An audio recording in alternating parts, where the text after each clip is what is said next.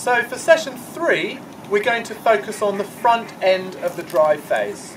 So we've spoken about maximum acceleration, we've spoken about rhythm, we're now looking at maybe some of the smaller elements of what might happen at the front end of the drive phase.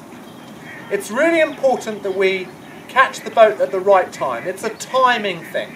So we're going to need to take into account the level of the rower, and we're going to need to speak to them about what they're trying to achieve and whether they've got good timing at the front end. If we can put our blade in as if we're feeling it's going a little bit towards the bow ball, then we're likely to create what we call V-splash. A little bit of splash off the front of the blade, a little bit of splash off the back of the blade. And that means that we're putting the blade in exactly the right spot. It's like posting an envelope. There's only one slot for the blade to fall into, and we're looking for that slot while we're timing our body movement at the front end. If we can grip up without moving our slide, blade placed, locked in, so that we've got good suspension on the boat, we've started to grip it, then we've got a good chance of bending the blade at the front end. If we pull on the blade handle, we're going to slow it down, the boat down. So we need to leave the blade handle alone a little bit so that we can create good tension. So we're going to hang off it like a bar, and we're going to start to bend the blade. I once sculled for about 20k on a lake rotating near the American heavyweight men's 8, and I heard the cocks just say one thing for 20k: bend that bastard.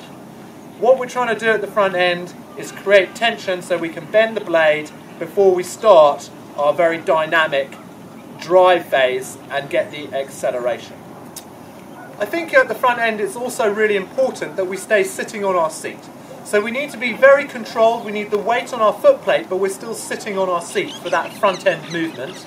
Once the blade's in the water with a little bit of V-splash, we're going to leave it out there for a small amount of time so that we make sure we're connected to the boat, and then we're going to initiate the leg press. So it's the legs that are going to initiate the drive phase, and I'm hoping that you'll be able to see some footage from around the world, or what I might demonstrate, and it looks like a leg press. It's moving in, grip it, and then leg press out.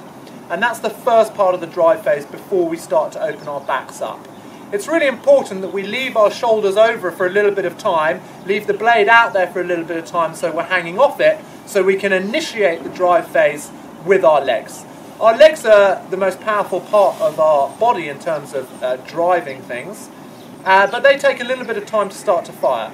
The lucky thing about that is that we can give ourselves a little bit of time at the front end because we're trying to gather the boat.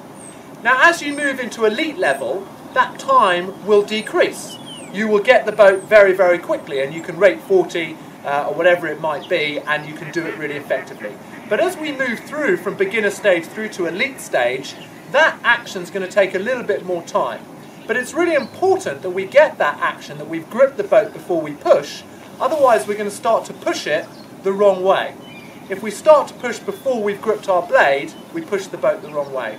So we're going to focus on as many things as we can to grip the blade, good timing at the front end, seat stays up at the front end, and we initiate with our legs to get ourselves off that catch position with maximum power, but with all our body in the right position so that we can open it up later in the stroke, and we've got, crucially, we've got hold of the boat. So any movement that we make makes the boat go faster.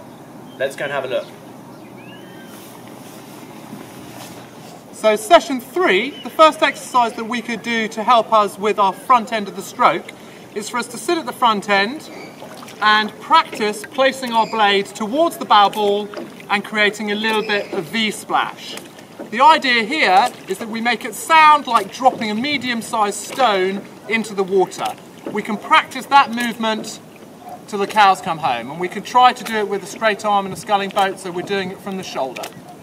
The other exercise that we can do, a second exercise for the front end, it's a little bit controversial because it doesn't always teach the right things, but it's the classic one that people enjoy, which is coming to the front end, putting our blades in the water, pressing hard on our legs with our lats low down and holding our body position. We push hard with our legs, and that has the effect of lifting us off the seat.